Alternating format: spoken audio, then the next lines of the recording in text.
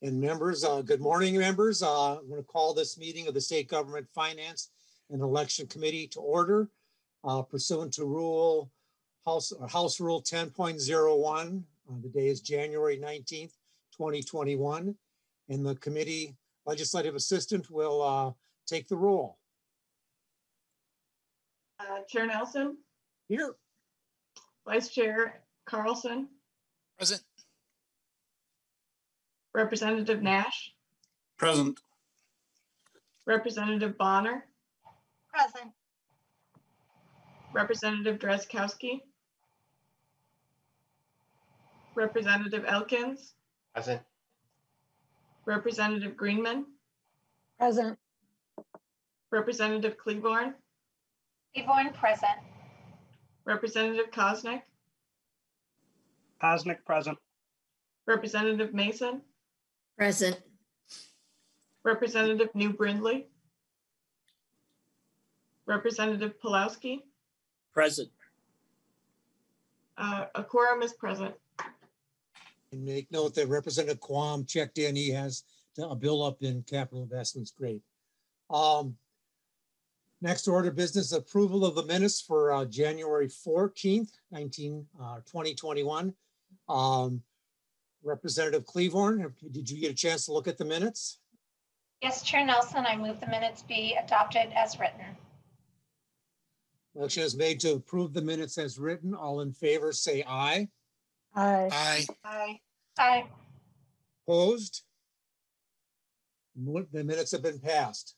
Members, the rules for the committee have been emailed to you and they were posted on the committee website. We do not need to vote on these, but they're here before the committee. If, like I said, hopefully we can adhere to these. And I said the 24-hour rule and that on the amendments as much as possible so that we can get them posted for the public. But we can move on and be flexible if we have to in the future. And with that, I want to welcome Attorney General Keith Ellison to the committee. Good morning, Attorney General. Good morning, Mr. Chairman. And you have a presentation of a combination of an overview, a slight overview, and your budget recommendations. That's right. And I will begin with a budget overview. I'd like to thank you, Mr. Chairman, and Ranking Member Nash and all members for having me here. I'd like to also share with you, I have with me today, Mr. Ray Smith, who is the head of our finance group, and Eric Miller, who is the head of our electronic law group, who handles mostly discovery issues, but given the vast amount of documents we have to process, we really rely on his services. He's available and can respond to questions as they arise. Again, thank you so much for having me. The Attorney General's office and all 325 members of that office definitely appreciate this committee's time. Just an overview about the Attorney General. The Minnesota Constitution established the Office of Attorney General to serve as the state's chief legal officer. Every state has an Attorney General. 43 states, including Minnesota, have elected attorneys general, and 48 states have attorneys general that serve the people and have what they call common law, parents patriot authority to take legal action on behalf of the state. Only 2 states mirror the federal system where the chief executive appoints the attorney general. The states have opted to have a split executive, if you will, and the attorney general in Minnesota and 43 other states operates at the pleasure of the voter. The role of and duties of the attorney general arise from the Minnesota Constitution, state statutes, cases, particularly Chapter 8 defines the attorney general's duties and responsibilities. The attorney general has 3 main duties and several other important ancillary duties. Those ancillary duties include the Board of Pardons, State Board of Investment, the Executive Council, and a few others. But the main part of the work I do every day and our office does every day is to represent the state agencies, boards, and commissions. There are over 100 of them. It's our job to represent them. Our relationship to them is attorney-client. They make the decisions. We do the legal work. The second main duty of the Attorney General's office is to protect the people of the state of Minnesota by bringing lawsuits on behalf of Minnesota residents. As the chief enforcer of the state's consumer protection, antitrust, and charities laws, in Minnesota statute section 8.31, the legislature directed the Attorney General to investigate and prosecute violations of law of this state respecting unfair, discriminatory, or other unlawful practices in business, commerce, or trade. That's Minnesota section 8.31. The third main thing we do, and the bulk of my time is spent supporting county attorneys, local authorities, especially from smaller counties in criminal justice related matters. There's of the 87 counties in Minnesota, I'd say about 79 of them to 80 of them would call us if they had a murder or a serious crime. We consider that support role very critical. The Attorney General cannot initiate a criminal prosecution on its own. We have to be brought in by the county attorneys or appointed by the governor, but it's common that we get called upon in district court matters and in appellate ones as well. Let me share with you a little bit about how the Attorney General's office is organized. The Attorney General currently is made of about 325 hardworking employees. About 40% of them are lawyers. The remainder are legal assistants, including investigators, consumer assistance group, mediators, financial analysts, economists, one or two economists, and support staff. The office consists of 4 large legal sections.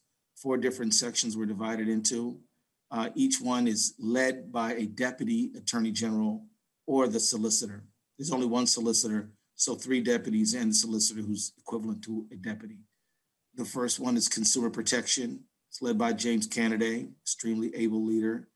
Health and safety, that is led by David Voigt, who is a very strong deputy. Government support by Luz Maria Frias and the Solicitor General, Liz Kramer.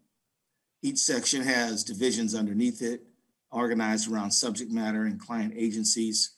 Because we have limited time today, I won't go into the further organization of the office, but I'm happy to refer you to our annual report as required under Minnesota Statute 8.15, and that's filed in the Legislative Reference Library, and it outlines much of the work we've done over the past year. I'm proud of the report, and I encourage you to read it. Let me talk to you about what the Attorney General's office brings to the state of Minnesota and the people of Minnesota. We bring a lot of things, including monetary value. Usually the office is a net contributor to the state. In recent years, the office has saved the state or returned to state coffers millions of dollars. In 2018 alone, 6 large settlements brought in over $100 million to the state of Minnesota. So far in fiscal year 21, we've deposited about $5 million into the state's general fund. The Office of Attorney General also puts dollars directly back into the pockets of your constituents, including people and businesses. Last year, our Consumer Action Division obtained over $5 million for Minnesota consumers. That's businesses and people. These are your constituents, and very often they've been preyed upon by fraudsters. It's our job to protect them from those fraudsters, and our folks do a good job. Let me talk to you about budget. For 3 biennia before the current one, the total general fund appropriation for the Attorney General's office was frozen at $2.125 million. The general fund appropriation to the Attorney General's office in 2018 was the same as what it was in 2004 and 20% lower than what it was in 2002. And so for the current biennium beginning in July 1, 2019, the Attorney General's office received its first real dollar increase in 6 years, bringing our general fund appropriation to $23.513 million, $23.5 million. Here's what we spend our money on. It's very straightforward. More than 80% of our appropriations go to salary and benefits that support our employees, with the rest going toward administrative expenses. We do have change items we would like to put in front of you. Mr. Chairman and members, I'd now like to draw attention to our change item requests and for your consideration. Therefore, and I'll share them with you. The first one is investments in technology. All of our change item requests are urgent. This one is the most urgent. Investments in recruitment and retention. I'll explain that more. We've got to have a top staff to meet the needs of the people of the state of Minnesota. Investments in antitrust. This is meeting the changing market and the high concentration of nearly every American economic industry and the need for greater competition. And that is something that we are charged to do, but we're underfunded to do. Investments in criminal enforcement. As I noted earlier, we definitely need to be there for all of the smaller counties in our state, which is a greater majority, about more than 79 of them. Let me begin talking about investments in technology. I'm not an expert, Eric Miller is, and he's here for your questions. But first, let me just go over a few things. First, the Attorney General's Office requests resources to make investments in technology that are critical to running a modern law office. When I started practicing law, you could just type up your papers, go down, have them stamped at the court office and file them. Nowadays, e-filing is how ordinary business is done.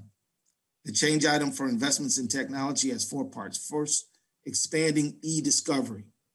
So when we're suing, for example, Purdue or the Sacklers or anybody, any huge company, we often will get tons of documents, nearly impossible just to catalog and know every single document, every single thing in there. E-discovery allows us to manage that large database. The other part of the technology request is purchase of a centralized case management system. Third update to our consumer complaint database. We get complaints from all over the state. We need to be able to disaggregate the data. We also need to be able to use that data to trend spot. And then lastly, but certainly just as important as the other ones, is to develop an online charity registration database. We already have one. It's deeply antiquated. Let me turn now to e-discovery. The Attorney General currently uses electronic discovery or e-discovery software to manage ever-expanding a number of electronic documents that are the center of complex litigation that the Attorney General handles on behalf of the state agencies and people of the state. The Attorney General currently has more than 60 matters that have more than 50,000 documents. I didn't say 50,000 pages, 50,000 separate documents, some of which are quite voluminous individually, with the largest case having about 5.9 million documents.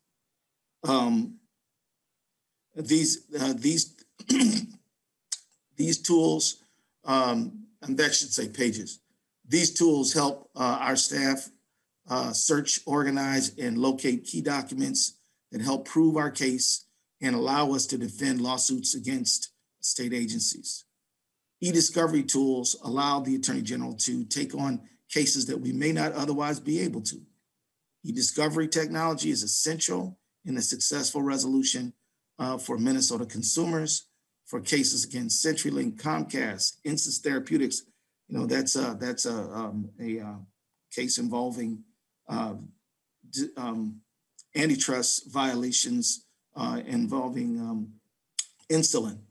The Minnesota School of Business, Globe University, big volume documentation, and it's also proven essential in our Medicaid fraud control unit that recovers costs for the state.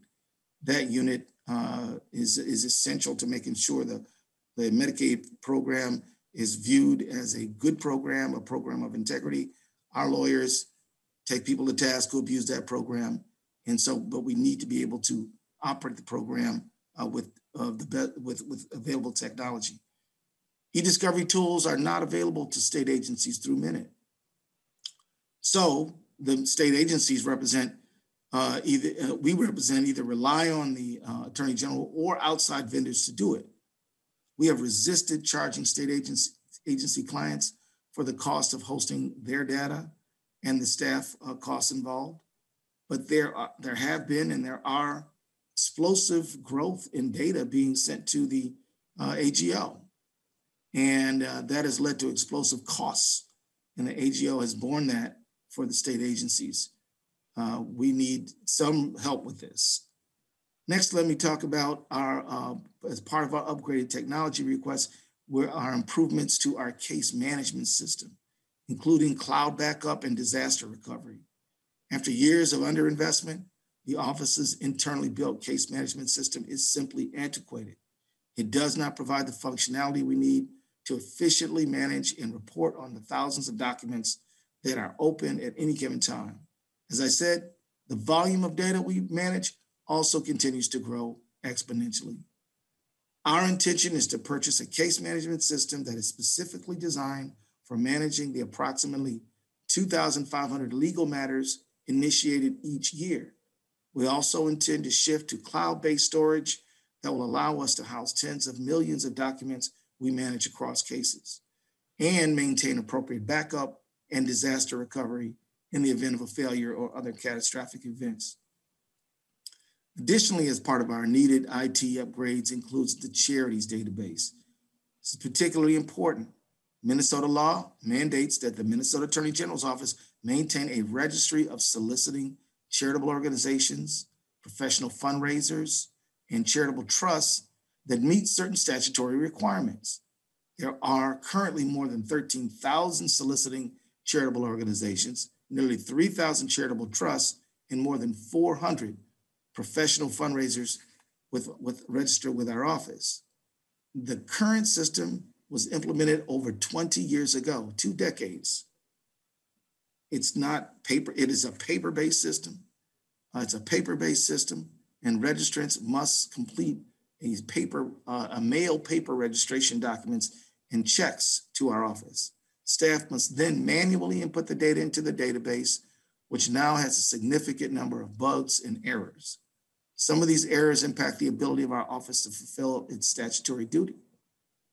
A new online charity registration system will not only improve our ability to fulfill those duties and prevent and enforcement and violations of charities law, it'll provide the public with more transparency about how charities in Minnesota raise and spend money that Minnesotans contribute. The last item on our IT request is an updated consumer complaint system. The Consumer Action Division directly assists consumers, businesses, and other organizations in obtaining settlements with third parties. Through its efforts, the division often eliminates the need for costly, time-consuming litigation. It also helps consumers informally resolve complaints with businesses.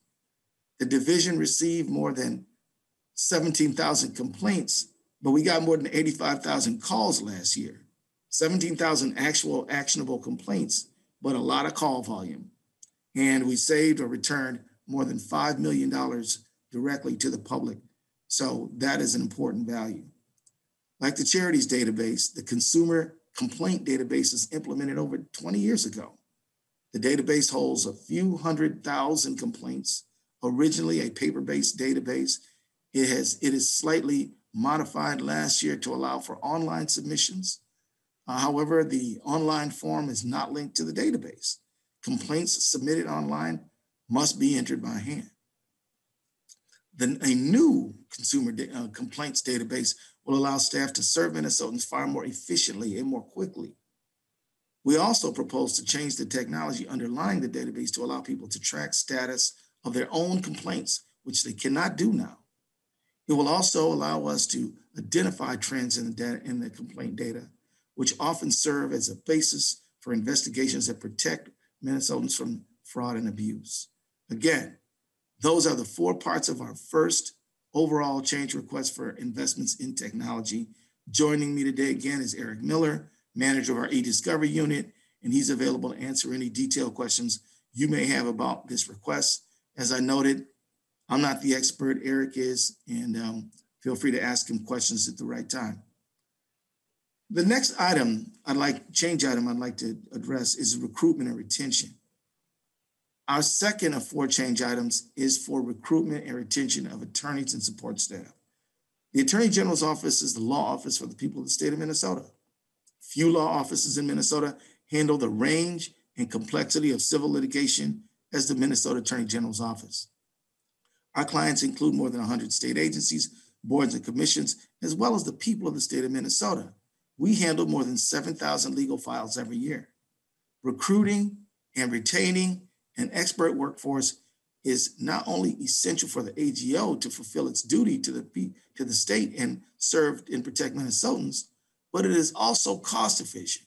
If the state contracted out for the same services as the AGO provides, the cost would be enormous, way more than you spend now, and the quality would not be nearly as good.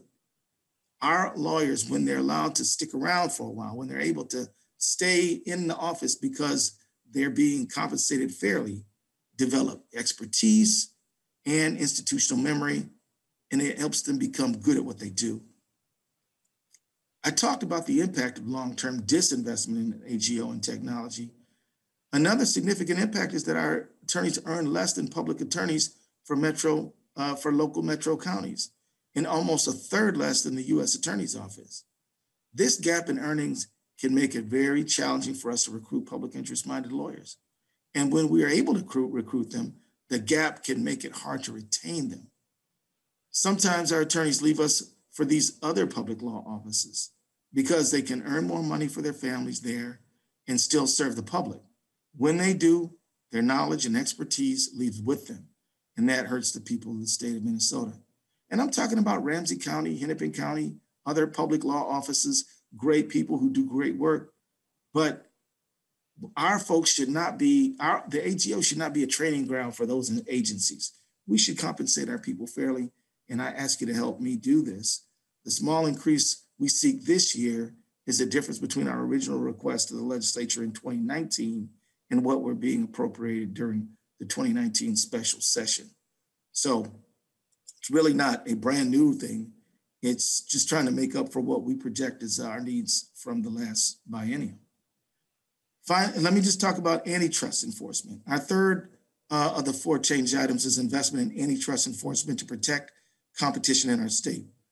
Antitrust laws are a critical piece of Minnesota's consumer protection framework. Antitrust laws are designed to protect competition, allowing the marketplace to deliver superior goods and services to consumers at a higher quality and a lower price than the market would without competition. Competition also provides an incentive to businesses to be more efficient, to have better customer service, which helps them to survive. Efficiency helps businesses survive in a transnational economy. But when there is no competition, that incentive isn't there. That's when we come in to enforce the antitrust laws. It's not fair to the vast majority of Minnesota businesses who play by the rules to be undercut by illegal anti-competitive antitrust behavior by a few, often very large bad actors, and it also harms Minnesota consumers. The Attorney General's office has actively investigated or brought litigation against antitrust behavior in 2 areas. One is the pharmaceutical industry, including the prices of generic drugs and insulin. The other is in agriculture, where we continue to focus on issues of importance to farmers in rural communities.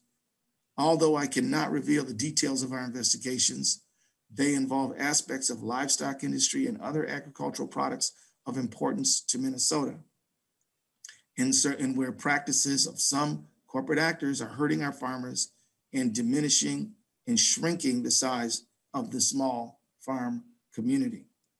Let me note that since 2017, we've lost about 810 dairy farms in Minnesota. That's because large actors in the field, engaging in anti-competitive pricing and forcing smaller operators to sell or to go out of business. This is a shame. Antitrust law enforcement helps us maintain levels of competition, as well as family farms and small businesses. Funding this request will not only increase capacity of the office to protect consumers and meet its duty to enforce Minnesota antitrust laws, it would have an impact on recovery of damages and civil penalties by the state. Lastly, let me go to criminal enforcement. This is, again, something we've been talking about all along. The last of our four change requests is for investment in criminal enforcement by helping Greater Minnesota County attorneys prosecute criminal behavior and other crimes that unfairly harm consumers and businesses. Under Minnesota Statute 8.01, a county attorney may request the Attorney General to prosecute a case for it. We try to never turn them down, and if we do, it's only because of capacity. I hate to have to say we would help you, but we don't have the people. But that has happened. Under previous administrations, the AGO significantly reduced legal services available to respond to these requests. Due to this reduction, the AGO has not had the capacity to fully lend support in prosecuting violent and complex crimes. High impact white collar crimes or cross-country crimes such as sex trafficking and financial exploitation. With additional resources, we will gradually rebuild the office's capacity to aid counties to enforce the criminal laws in their jurisdiction that are beyond the scope of normal resources and aid enforcement of the criminal laws of the state. In addition, we will build a capacity to prosecute crimes that hurt Minnesotans' economic security. More resources will also allow our people to provide county attorneys with more help with appeals. I'm pleased to inform you in your packets, and you will find you will find a letter of support of our budget request from Bob Small, who is the executive director of the Minnesota County Attorneys Association.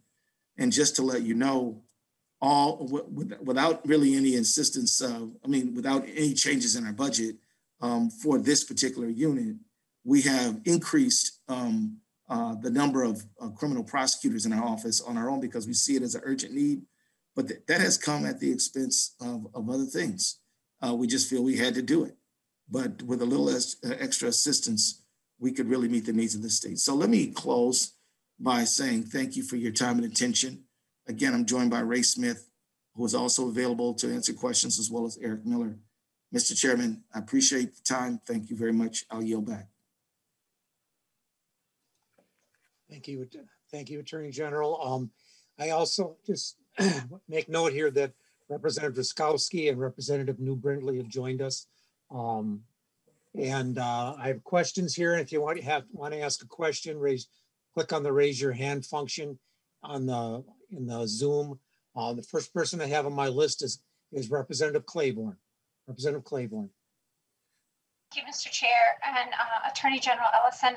My question to you is there anything that you can publicly share with us about the status of the opioid litigation and how much you estimate revenue would be returned to our state from that important work that you're doing? Attorney General. Yeah, actually, thank you for asking that, Representative. Mr. Chairman, Representative, we have had, there are some things I can share.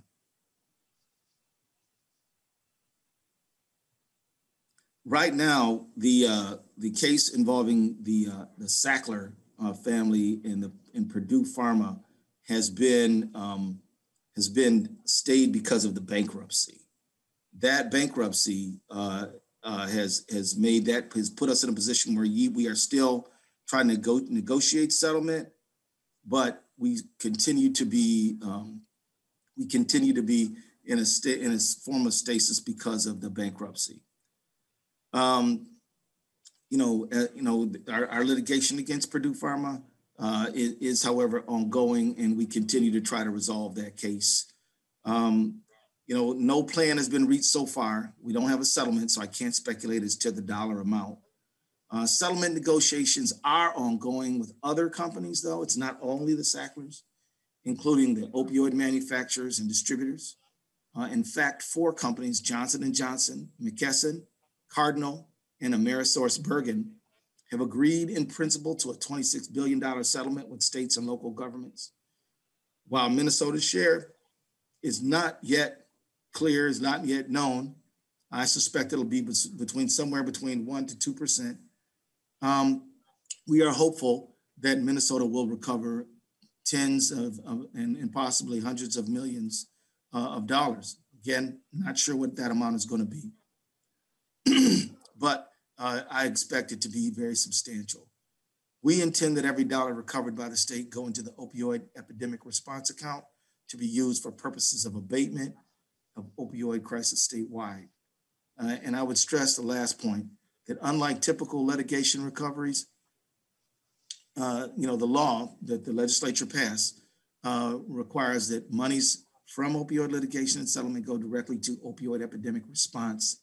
And that's because the important work the legislature did to make sure that families and communities have their problems addressed as a result of opioid crisis. Thank you. Representative Claiborne, follow up. I see you're shaking your head. Representative Carlson is the next on my list. Thank you, Mr. Chair. Attorney General Ellison, thank you for being with us today. Appreciate your opening remarks. Your agency clearly punches above its weight when it comes to the workload that you guys have upon you, especially during the pandemic, and working with the governor's executive orders. In light of all these new challenges that your agency is tasked with, can you maybe just summarize for us once again, kind of put in perspective approximately how many of these lawsuits challenging the governor's executive orders you have to defend? Well, Mr. Chairman and Representative Carlson, let me just start by saying that there are over 10,000 restaurants and 1,500 bars in Minnesota. Overwhelmingly, they have complied with the COVID restrictions. We have had to field questions and be in conversation with about 900 institutions, but we've only had to sue about 12. We don't just go straight to lawsuit. What we do is we talk with people, we negotiate, we share information with them, we try to make it clear with them, we listen to them about what the problems that they're facing are. Because we share those back with the people who draft the executive orders. But when you have open defiance and people saying they're just not going to abide by the law, we have had to go to court, and we haven't lost a single case yet. But let me be clear about how litigation works. The Attorney General's office has no authority to fine anyone or punish anyone. What we can do is bring a case, and the court makes the decision about whether or not there's sufficient factual basis that this entity violated the law and the executive order is the law. And then the courts will assess fines, order disgorgement, and will, in some cases, order attorney's fees. But this is after a lot of conversation, and so it's something that we don't like to do. And we tell them that we would rather have voluntary compliance. And thankfully, overwhelmingly, Minnesota institutions have put their employees and their customers first and done the best they could, even despite the difficult situation everyone's in. Thank you, Attorney General. Appreciate it. Representative Nash. Thank you, Mr. Chair. Attorney General, thank you for the briefing you gave me the other day. And I will ask you the same question that I asked you then. What are the fixed dollar amounts that you're asking? What is the percentage of budget increase? And then the question that I asked you the other day that I think the people who are watching this committee will find value in is many people around the state right now are experiencing a constriction of their budget. Businesses are closing through no fault of their own. Families are experiencing financial distress. Folks are tightening their belt around the state. And I'm just wondering, what is your plan to do the job with a base budget or perhaps less? Because depending on what our fiscal forecast is going to look like, we're going to all have to tighten our belt. And I certainly understand the technology requests and look forward to your technologist sharing some of what that is. But first question is, how are you going to do more with less? Well, Mr. Chairman and Ranking Member Nash, one of the interesting things about our office is that when people are in economic distress, we get more calls. We're counter-cyclical in that way. For example, we've had to enforce the eviction moratorium. You can hardly shelter in place if you have no shelter. And so, when folks have been faced with being thrown into the street, it's been our legal obligation to call and inform landlords that they really can't do that, except for under certain conditions.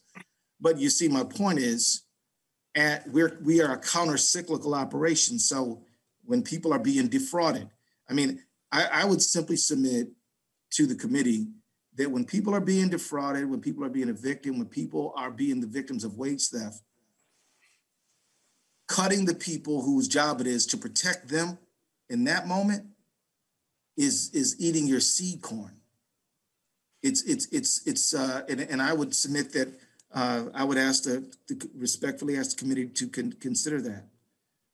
Cutting off the resources that help people when they're in most economic peril leaves them in even greater economic peril. So to prevent the hardship, there's got to be a strong AG presence to keep people afloat. With that, Representative Nash, I will, and Mr. Chairman, I will ask for a little help from my friend Ray Smith, who's head of finance. And Mr. Chair, before we cut away to the, yes, thank you, Mr. Chair. Before we cut away, Attorney General Ellison, could you answer the first part of the question as to what is the monetary value and growth percentage ask for your budget before we move on to the tech piece? Well, actually, Representative Nash, Mr. Ray Smith is my finance director, and I told him that I would like him to join to help with just those kind of questions. So if it's okay with you, Representative Mr. Smith. Mr. Smith, if you want to state your name for the record and then proceed to answer the question. Thank you, Chair Nelson. Ray Smith, Director of Finance at the Minnesota Attorney General's Office. Representative Nash, I'll start with the two change items that the committee has seen before in the prior biennium. The assistance to rural county attorneys is a request for $1.8 million, which represents approximately an 8% increase in our base budget. The remaining amount for retaining Attorney General staff of $300,000 represents a 1% increase in our base. The new items, the information technology change items, is a little more complex in that about half of it is one-time money and half of it is an ongoing increase to our base of $1.68 million. That represents a 7% increase. And then the antitrust area, $578,000, that represents a 2.5% increase approximately. Representative Nash. Thank you, Mr. Chair. Okay. Could you detail again the employee retention dollars, if you would, please? Mr. Smith. Mr. Chair, Representative Nash. So in the last biennium, we were awarded additional money to help narrow the gap between ourselves and other public law offices. That change item was not fully funded. And so this request is to get the $300,000 that was not funded in the last biennium. Representative Nash. Okay, if you would, Mr. Chair, and to the testifier, move on to the tech upgrades, what they are, what they do, and the costs that we're looking at again. And members, just remember that the secretary or the Attorney General needs to leave around 9:15, 9:20ish. So if we can shorten the questions and move on, but Representative Nash, I think Mr. Smith, if you want to answer that question. Maybe Mr. Miller might be better for breaking down the IT requests by unit. Mr. Miller, again, if you want to identify yourself for the record and proceed with that to answer the question. Yes, thank you. Eric Miller, e-discovery manager at the Attorney General's office. I'll also start my video here. The technology proposals, the first one is increased capacity subscription-based service for our e-discovery tools, which the Attorney General mentioned. The other three projects are what I would categorize as legacy system upgrades. So these are SQL backend databases, which is certainly a technology that still exists today. However, the user interface and programming code is actually built in Microsoft Access. A lot of people don't program in that using VBA code anymore. It's not a, I see a number of heads shaking as a number of members on this committee have technology backgrounds. So you kind of understand the vernacular that I'm using here. The current technology does not blend well with having responsive web integrated applications, mobile devices, really allowing members of the public to engage with our office utilizing technology that's currently available. Again, the charities database, the consumer complaint database, and the case management are all internally built systems utilizing Microsoft Access.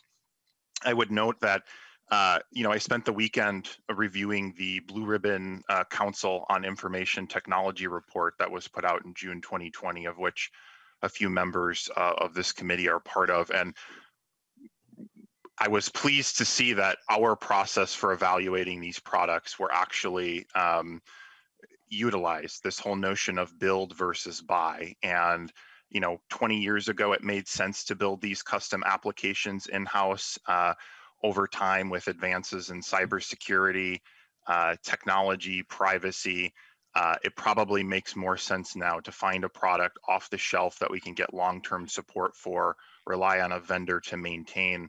And so I'm really utilizing the framework that was outlined in that Blue Ribbon Council as sort of a guiding principles, if you will, for these technology products. Representative Nash, last Yep, question. and I'll be quick. Thank you, Mr. Chair. And I understand that we will have a briefing on some of the technology stuff afterwards. But, I guess to end my time again, the AG has certainly made a lot of headlines lately and seems to be staffed well enough to do some of those issues. I will posit again that we need to be looking at ways to tighten a belt. And I certainly understand that you're doing your level best and that there are technology acquisition issues that have to be addressed. But again, and I'm going to beat this drum every day that we see a budget request, Mr. Chair. This is not the land of milk and honey. This is not the same budget that we had at the beginning of the last biennium. And this is something that we have to know that the people of Minnesota are looking at us to get done, which is to be responsible and not just look at every request as something that is vitally important that we have to come up with money for, because the only place that we come up with money is the taxpayer's checkbook. So with that, I'll be done, Mr. Chair. Thank you. Next on my list is Representative Ruskowski. Welcome to, if you want to ask your question. You need to unmute yourself, Steve. Representative Ruskowski, you need to unmute yourself.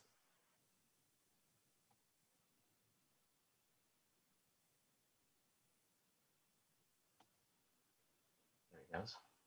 There you go. Go ahead and ask your question, Representative Ruskowski. Thank you. Thank you, Mr. Chair. Did I have the mute off when I was talking to someone here? Oh, I apologize. No, you did. No, okay, thank you. I was trying to. I thought you were asking a question. I saw your mouth moving, and I thought you were asking a question. So no, I was trying. It was a business deal on my phone that I was trying to get squared away. So thank you, Mr. Chair. So thank you, Attorney General Ellison. Attorney General, we have a constitution that outlines very clearly the powers of government. Article 3 talks about the separation of powers, and Articles 4, 5, and 6 talk about those three branches and their responsibilities. One of them in the legislative branch, as you know, is to provide for oversight and certainly protection and be aware of the encroachments upon its powers as prescribed in the Constitution. You talked earlier about the governor's executive orders, and I think we need to acknowledge the fact that the separation of powers and whether or not Section 12.31 is actually constitutional, is very much in dispute. And that court case continues forward, and at some place will be decided upon. So there's a lot of people that believe that what the governor is doing is not according to our Constitution. With that in mind, and one thing you said to me was kind of, and I think I heard you or maybe the governor, both of you say it before in the executive branch, saying that the executive orders are law. My question to you is, do you really believe that those executive orders are law when the legislative branch is the branch that is charged with writing laws in our state? Or was that simply an inaccuracy in your rhetoric? Attorney General. No, according to Minnesota statutes, which were promulgated by the legislature, in times of civil emergency, civil unrest, the governor does have the authority to issue executive orders, which must be approved within a certain fixed amount of time by the executive council. And that matter has to be put in front of the legislature, and the legislature can overturn those if it sees to do so. And so, yes, sir, I do believe that the executive orders issued by the governor are factually supported by an emergency, which this pandemic certainly is. We've had over nearly 400,000 Americans dead, thousands of Minnesotans lost their lives, and literally millions have been infected. And in fact, now we're seeing greater and more virulent strains. So that is clearly an emergency in my mind. So I think that every court that we've gone in front of has vindicated the governor's authority to issue executive orders, courts of competent jurisdiction in the state of Minnesota. And of course, we'll see what happens in the next cases. But the fact of the matter is, so far, it's very clear that the governor is acting constitutionally. Representative Drazkowski. And Representative Drazkowski, you talk about the lawsuits. If they come down and they rule opposite, then we'll have to make changes. And I know Representative Pulowski's committee is looking at all those and going to take a deep in-depth look at all those issues in Chapter 12. Representative Drazkowski. Thank you, Mr. Chair. We're very aware of Representative Pulowski and his committee's activity. Thank you, Attorney General Ellison. Thank you, sir. So what I heard from you is you believe that those executive orders actually comprise law. Yes. Is that correct? That is okay. accurate. One more question, Mr. Chair, if I could. Representative Drazkowski. Thank you, Mr. Chair, and Attorney General Ellison. The amount of corruption and ineptitude in our government is well documented. Chapter 8 directs the activities of your office, and you've been very involved in your office in suing businesses throughout our state. I haven't seen your agency involved in holding governments accountable when they step outside the law. Can you tell me whether you believe Chapter 8 or your duties include holding state and local units of government accountable when they violate the law? Attorney General Ellison. Mr. Chairman, Minnesota Statute 8.31 authorizes the state attorney general to carry out enforcement action when it's unfair discriminatory practice in the areas of business, commerce, or trade. I don't think that there's any unit of government that would be exempt if they were engaging in unfair discriminatory illegal behavior if they were involved in the practice of business, commerce, or trade. But it is our job to represent the state agencies. So you can hardly sue your own client, which is what we would be doing if we were to sue state units of government. So I suppose there is a scenario under if some city was selling some product or service and was defrauding people. I don't see anything in Minnesota law that says we couldn't hold them accountable. But the statute promulgated by the legislature, signed by the governor many years ago, 8.31, really contemplates that we protect consumers in the area of business, commerce, or trade. So I do thank you for your question. Thank you, sir. Thank you, Mr. Chair. And the last question I have here, because the Attorney General has to leave, is Representative Greenman. Thank you, Mr. Chair, and thank you, Attorney General Ellison. And I think getting to that question, you know, you brought up the countercyclical nature of your office, and also in times like these public health emergencies, the work that you're doing. I'm interested in, when we talk about fraud, if you can talk at all about the work you've been doing to fight medical fraud, given fraud, given we have a COVID-19 crisis, and we always see additional threats to consumers, I'd say, when we have times of crisis. If you could speak a little bit about that. Attorney General. Well, thank you, Mr. Chair, and Representative Greenman, thank you for that question, because the truth is we've been extremely busy in this area. You know, the fact is that there have been, right when the pandemic began, there were a number of establishments out there that were saying that they had a miracle cure or a miracle test or a miracle this or a miracle that. We engage with them and require that they cease and desist that false and deceitful sort of advertising.